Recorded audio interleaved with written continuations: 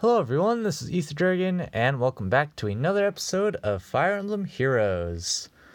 So, unfortunately, this Aether Raids match was during the time where I still had a sore throat, and so I couldn't live commentate, but I recorded this because I did a pretty big stunt, and I thought I knew how everything was going to go down, but then I missed one thing, and well, as if you're familiar with what happens when that happens in this series, things don't go too well.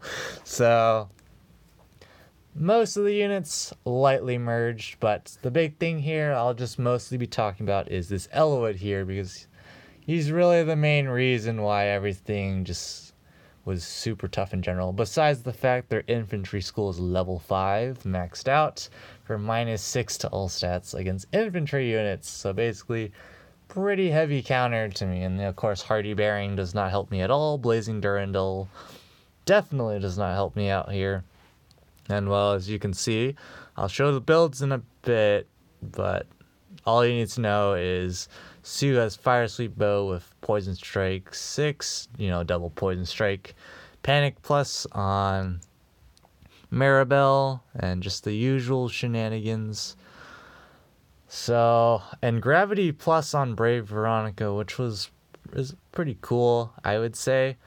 Unfortunately, with Peony, I couldn't do any fancy plays starting on the right side, so I had to come up with something pretty creative, and man, did I make something pretty creative.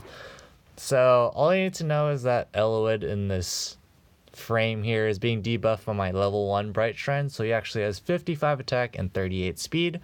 There's Honed Cavalry on Sue, and Panic, he's not in range of my Panic Manor, so we couldn't exploit that. So I had to look at different means, and so because of the way the AI works, my plan was where Peony is right now. No matter where I place any of my other units on the map in range of Maribel, she would get attacked by Maribel. And so my plan was to use that fact because Maribel would do the most damage to Peony. That's the only reasoning behind that. And so because of that, I could redirect the panic away from Nino, and so I could keep Nino buffed up and be able to 1v1 this Elowood.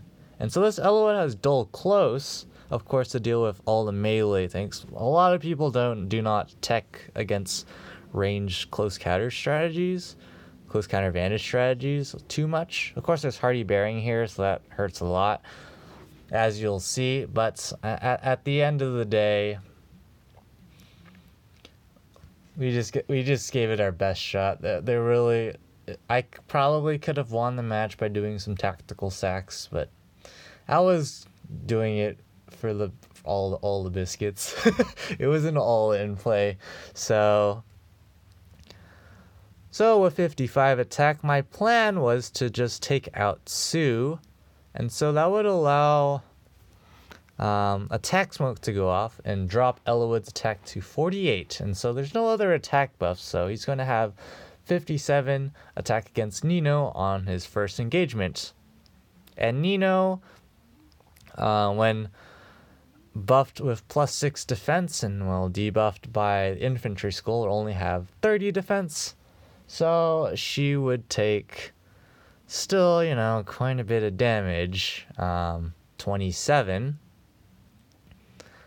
And with the way I had things set up, she was going to get +6 to all. She's going to get the Fort Res 4, defense tactic, and attack tactic, and then Peony's +3 speed from Gentle Dream. And so overall, Nino had, I believe, oh my gosh, I'm blanking. I believe 83 attack. So 83 attack against red units like Elowood is, I believe, I just blanked. 10 out of 10. I forgot to factor in infantry school and stuff. So that 83 attack, was it 83? I'm so blanking right now. So it's, yeah, 83. So 83 gets debuffed to 77 from the infantry school. I think there was chill attack as well, so that was 76 attack. And so 76 attack against Elowood is 61 attack. So as you can see there, that's a clean 2-shot, 24 times 2. There aren't any healing specials or methods of healing for Elowood during a phase. So I calculated there I had the 2-shot potential after he got danced. I just had to see, can I live 2 hits from the guy? And so I computed the damage, 48 attack on Elowood from the first engagement, 57 against Nino, so 27 damage. And then I calculated, she does 24 damage. So I figured, with the noontime proc, then she would, because it would be at 1 cooldown, so when he attacks, I would get noontime, right? And well, that's the mistake, if you haven't figured that out already, but we'll keep on going with the calculations here to show my reasoning. And so at this point, doing 24 damage heals 7 with noontime. So overall, the damage becomes like 20, so Nino's at 41 HP. And then Elowood would get dance. He has his full 55 attack, so you do 36 damage.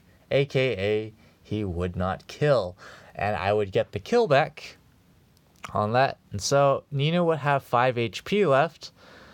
And with 4... It was... I'm going to actually check because I didn't fully calc out the matchup here. Yeah, there was chill attack. But it was mostly just this Veronica here with Gravity Plus. That was going to be the main issue afterwards. With 54 attack, probably. So, the 54 attack, there's also the Panic Manor, the Tactics Room. Pretty rough matchup for me. But, we just do this here. Buff up Nino with Gentle Dream here. And break the Panic Manor for the following turn. Plop Caden over here to buff Peony. So Nino here has 51 or 45 res. And then in Brazen Range we'll have 52. So against that Veronica, if we can go back to the Veronica real quick. It's 100% totally professional recording. That 54. So so basically she would be short on the kill on Nino by 1 if I did my calculations correctly. So it was all like set to be good. The only other thing would be that I'm getting hit by chill speed. And so, and of course infantry school. So even if I got rid of the chill speed somehow, there was still infantry school to deal with. So it's like Nino, her odds of actually staying alive are not great. But I'm pretty sure she could have lived if it went off. Of course, the problem with this entire thing is I forgot the part of Blazing Durandal that, has a special... It's like kind of like Special Fighter, but player phase only. And so, yeah, we're not going to proc that noontime, even though it's at 1 cooldown. So as you'll see here, we're going to get 2-shot by Elowood, and it's going to be sad. But there's the panic attack from Maribel, as predicted. And, well, Ripperinos. And it's just going to go downhill from here. It was for all the biscuits, because the guy is Gale Force, and we're going to counter him. So it was a guaranteed proc, and my not plus 10 AR goes down to race in there. And it's basically over. But at this point, I just did some random derping around just to give myself some time to talk about the matchup in the post commentary. So yeah, unfortunately at this point there's nothing I can do to win the matchup. Rayson's just too fast. We can't pick up the kill on him, and there's still Leanne there to dance and stuff, and there's Gravity, and Bright Shrine. It's just not going to end well. There's still chill speed, I believe, as well. So there's just absolutely nothing we can do here, unfortunately. So I just do the play where we take out Maribel and then take out Elowood with Peony, because the damage works out that way after the dagger debuff. So decide to just go for it, and well, at that point, it's just rip. Nothing we can do about it. There's just too much damage, and at the end of the day, that one miscalculation cost me. But of course, if their infantry school wasn't leveled up all the way like that, we definitely would have lived with the extra 6 defense on Nino, and things should have still worked out okay, I believe, for sure.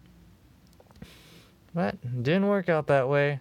Not even a heavily merged team, if this team was max merged, I wouldn't be able to probably make that play, because the healers would do too much damage. But yeah, at the end of the day, this person, you just gotta win from me, because well, not much you can do if risk the biscuit all in play. I figured I would show this video just as another example of the derpy things I do on Aether Raids offense. But anyways, that's going to be it for this episode. Thanks for watching. As always, this is Aether Dragon, and hope to see you all next time. Bye.